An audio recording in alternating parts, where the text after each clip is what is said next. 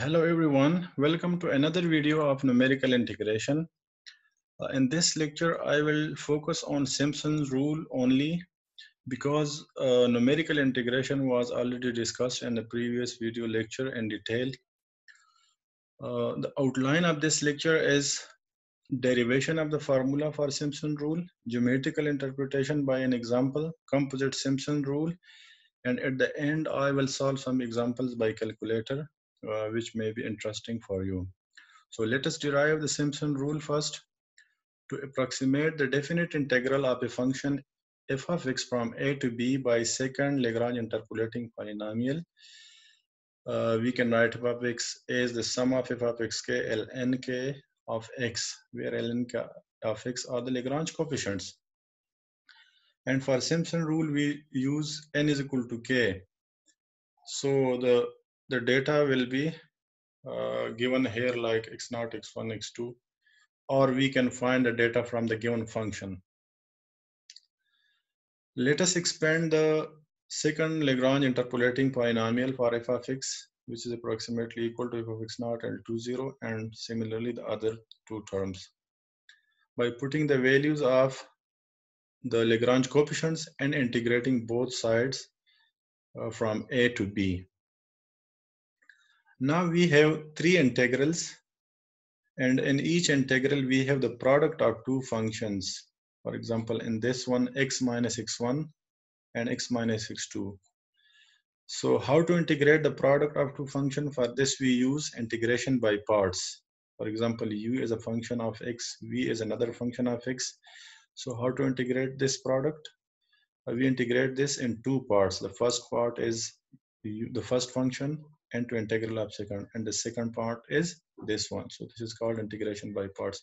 Also, let us denote the first integral on the right hand side of this equation is I0, and the other one by I1, and similarly I2. Okay, we also use f0 for f of x0, f1 for f of x1, and f2 for f of x2 for convenience. So let us calculate I0. So f0 divided by x0 minus x1, an integral of this x minus x1. By using integration by parts, we can say that this is the first function u, and the integral of the second function x minus x2 will be x minus x2 whole square divided by 2. And according to fundamental theorem of calculus, we have to write x0 to x2. Similarly, in integration by parts, the second part will be derivative of the first function x minus x1 is 1, and integral of the second function x minus x2 is again x minus x2 whole square divided by 2. Also, from equally spaced nodes, we can write x0 minus x1 is equal to minus h, and similarly x0 minus x2 is equal to minus 2h. Now, by fundamental theorem of calculus, we have to put the upper limit minus lower limit in this. Similarly, we have to integrate the second part of integration by parts, and also we have to put upper limit and lower limit by fundamental theorem of calculus. So if you put upper limit, for example, here x2 minus x2 will be 0, and the other, if you put x0, that expression will become this one. Similarly, by putting the upper limit and lower limit in this one, we have this expression, and after simplification, we have I0 is equal to h by 3 into f0. In the same way, we can calculate I1 integral by using integration by parts, using fundamental theorem of calculus and the information of equally spaced nodes. We can find I1, and also we can find I2. These are really straightforward calculation. If you don't understand, please pause the video so that you can understand each step. Okay, so now we have the integral of f of x from a to b is the sum of the three integrals which we have already calculated, and in each h by 3 is common. So taking h by 3 as common, and this is the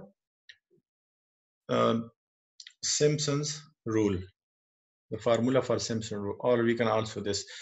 Note that Simpson rule is also called 1 by 3 Simpson rule, because if we use n is equal to 3 in the general integration formula, we will have another rule that is 3 by 8 rule. But here we will use only Simpson's 1 by 3 rule, or only Simpson's rule.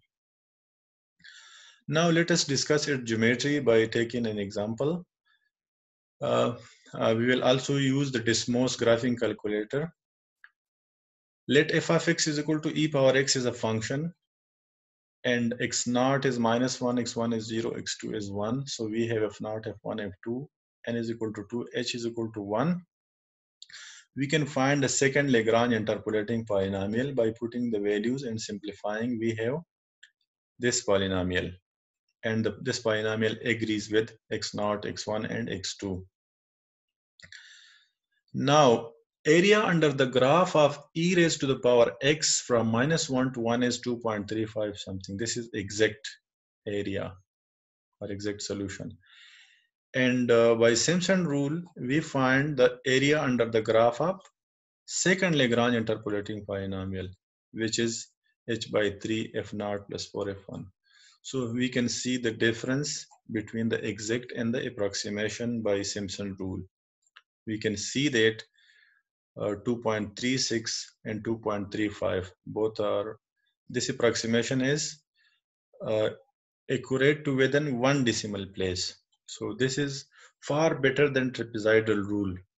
Now look at this in the on this mouse. So we can write here, you can search on Google that how to shade the region on this mouse. So I think you will have this, and then you can write e power x a to b, a is -1, b is 1. So if you write if p of x is equal to this polynomial, this was for trapezoidal rule, and for Simpson rule we have q of x is equal to this polynomial.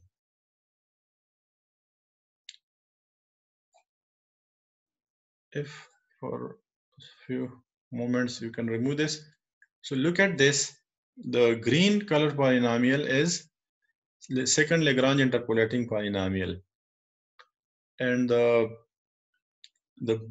red color is f of x, e raised to the power x. Now let us include the shaded region. So we can see that the required area was area under the graph of e raised to power x, and you can see the small difference between the Simpson rule approximation and the original one. So this was geometrical interpretation. Now let us discuss composite Simpson rule, where n is equal to even only. Please note this. In trapezoidal rule, we can use n is equal to even or odd, but in Simpson rule, we have to use n is equal to even only. If n is equal to 2 and the interval ab is x naught, x2, so we have the same rule as we already discussed. But if n is equal to 4, we have x naught, x2, x2, x4. So apply Simpson rule on the interval x naught, x2. We have f naught plus 4 f1 plus f2. And if we apply the Simpson rule on the second interval, we have this expression. By adding both, we can have h by 3 f naught plus 4 times f1 plus f3 plus 2 times f2. Or generally, we can say that f naught plus fn 4 times f1, f3, where the subscripts are only odd, 1, 3 up to n minus 1. If n is odd, definitely, if n is even, definitely n minus 1 will be odd. And similarly, n minus 2 will be even. So this is 4 times summation of all f with subscript odd, plus 2 times summation of all f 2k or even, f subscript even. We can also write this as the note that in the first case 4 multiplied by f odd subscript, or we can say x2 minus x2k minus 1, which is equal to x naught plus 2k minus 1 into h. This information can be taken from the equally spaced nodes. Similarly, x2k is equal to x naught plus 2kh. So we use x naught plus 2kh here and x naught plus 2k minus 1h here. But please note that k will be uh, starting from one end up to n by 2. And in this case, k will be starting from 1 but n by 2 minus 1. You can see if k is equal to 1 up to 5, 2k is from 2 to 8, and 2k minus 1 is from 1 to 9. Now let us solve example. Use the composite Simpson rule with n is equal to 8 and 10 to approximate the given integral. First, let us calculate its exact value. You can also find its exact value by calculator or by fundamental theorem of calculus. So if you want to find it by calculator, from minus 1 to 1, e raised to the power x, we have 2.35. This result is written already here. And if we use trapezoidal rule, Simpson rule for n is equal to 2, as we did in the first example in this same lecture. So that was 2.3620 and so on. Now let us find the integral for n is equal to 8. But in Simpson rule, we also have to use n by 2. If n is equal to 8, n divided by 2 is 4, and n divided by 2 minus 1 is 3. And h will be equal to b minus a divided by n, where b is 1, a is minus 1. So 1 minus minus 1 will be 1 plus 1 by 8, which is 0.25. So the composite Simpson rule formula in this case for n is equal to 8 will be h by 3 f naught plus 4 times f 2k minus 1, f odd. Similarly, f even here. In case of odd, the summation from k will be starting from 1 up to 4, because 4 is n divided by 2. 8 divided by 2 is 4. And in case of even, summation will be up to 3, because 3 is n divided by 2 minus 1. By putting the values of h and the function, f of minus 1 will be e raised to the power minus 1. F of minus 1 plus 2k minus 1 into h will be e raised to power minus 1 plus this, and similarly minus 1 plus 2k into h will be this one. So we can calculate this. How to do this by calculator? Please look at this.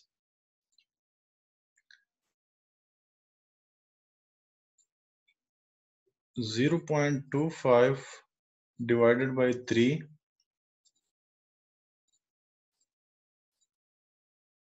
into e to the power minus 1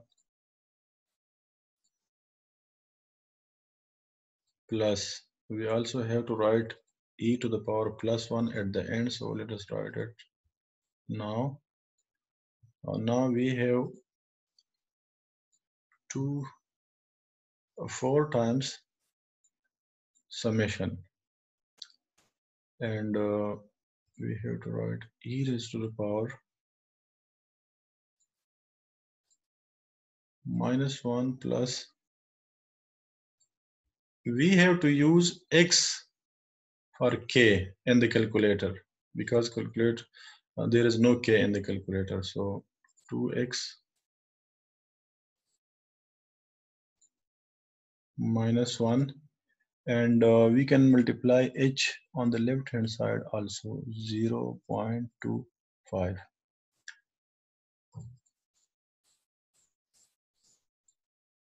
Now k is equal to 1 up to 4. This is done. Now we have another summation. summation of e raised to the power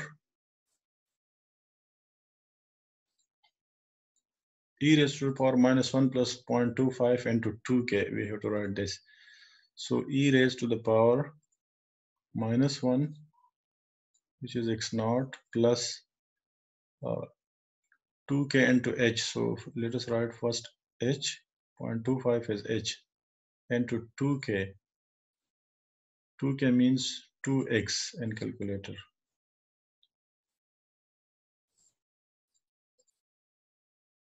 K varies from 1 up to 3. So we have 2.350417. This is the result calculated by calculator. We can also do it for n is equal to 10, but what will be different from above example? If n is equal to 10, n by 2 will be equal to 5, n by 2 minus 1 is equal to 4, and h will be equal to 0.2. So let us do this calculation, or let us change the value of h. We have to change just 0.25 to 0.2. So this is 0.2. And also we have to change the value of n by 2 and n by 2 minus 1. This will be 0.2 now. Okay, from 1 to now we have to write 5 here. And similarly, 0.25 will be replaced by 0.2 only. And okay, from 1 to 3 will be replaced by n is equal to 10, so n by 2 minus 1 is 4. Now we have 2.3504238181, whose error is 2.07 in this. If you compare, this was the exact 2.35040. For n is equal to 2, we have 2.36. So when n is equal to 2, as in that case, Simpson rule gives a result which is accurate to 1 decimal place only. But in case of n is equal to 4, we can see 350 and 350 here. I think 35040 and 3504. So this correct to 4 decimal places. Similarly, this one, n is equal to 10. This is correct to how many? 3504. This is also correct to 1, 2, 3, 4 decimal. I think there is no big difference in this case. Okay. Or there is a difference because it is 4, 5 and it is 4, 2. Okay. So this is the best method when n is equal to 10. Simpson rule is the best among all. And if we increase the value of n, we will get better accuracy. Okay, next I will discuss midpoint rule in the next video lecture, in which I will also compare trapezoidal and Simpson rule with that. Thank you for watching the video, and see you next time.